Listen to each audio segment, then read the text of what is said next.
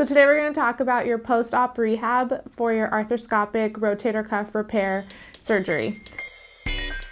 I'm Dr. Amy. And I'm Ashley. And we're going to get you back in the game. So Dr. Kanata, what are the do's and don'ts for after your rotator cuff repair? That's a great question. First of all, like any of these exercises we've been showing you, be sure to check with your surgeon first and make sure that you're clear to go ahead and start these. Do wear your sling as directed by your surgeon. Most rotator cuff repair surgeries will require you to wear your sling anywhere between 4 and 8 weeks after your surgery, depending on how extensive your rotator cuff repair surgery was.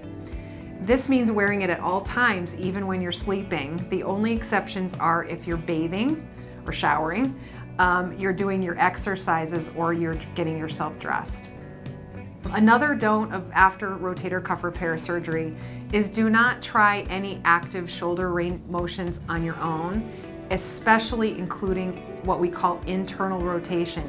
Internal rotation is the action of basically putting your hand behind your back to scratch your back. That's internal rotation of the shoulder, and we want you to avoid that for at least 4 to 8 weeks. So weeks 1 through 3 after your arthroscopic rotator cuff repair surgery are focused on passive movements.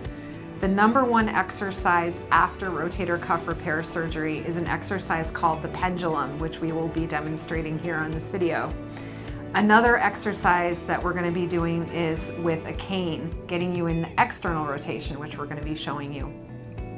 Another exercise we're going to be showing you is some shoulder rolls, just to keep some motion in your shoulder capsule, along with some active exercises for your elbow, wrist, and hand and fingers to make sure that those do not get stiff as you're wearing your sling.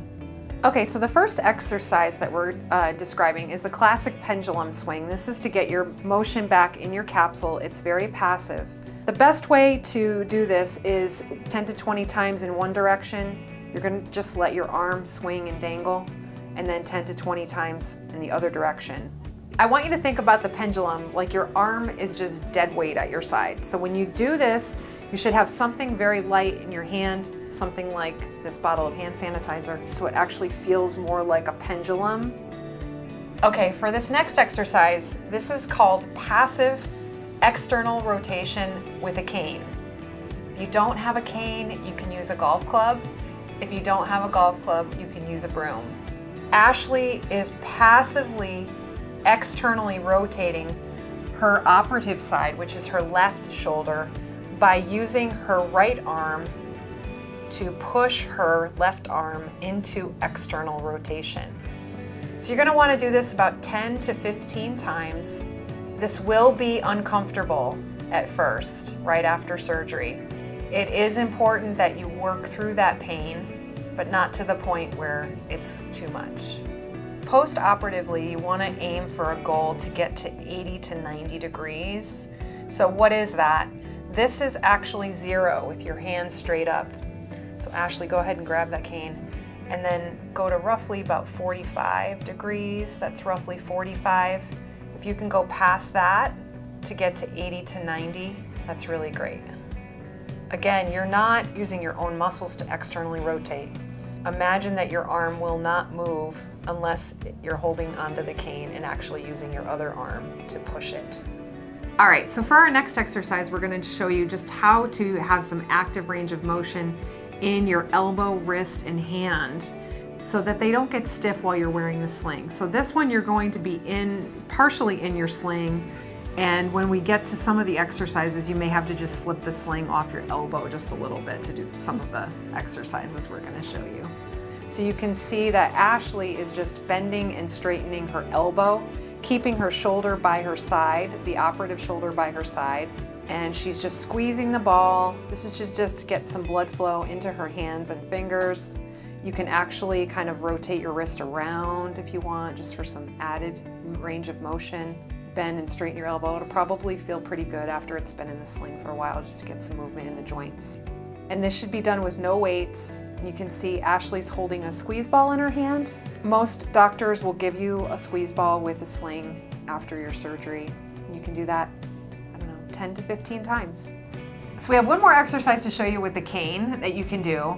This one is passive abduction of the shoulder in the scapular plane. So I'm going to have Ashley demonstrate this exercise for you. Again, this is done by using your opposite arm to push your operative arm into the range of motion. So the plane of the scapula, this is the scapular plane. And you can see that Ashley's just following that plane with her arm. It's not straight out to her side.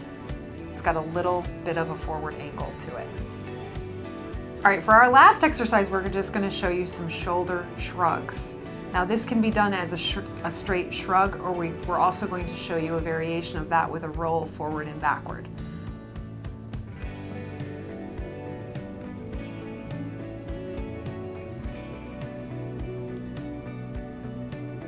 We hope you found this video helpful, and again, make sure you check with your surgeon before starting these or any exercises.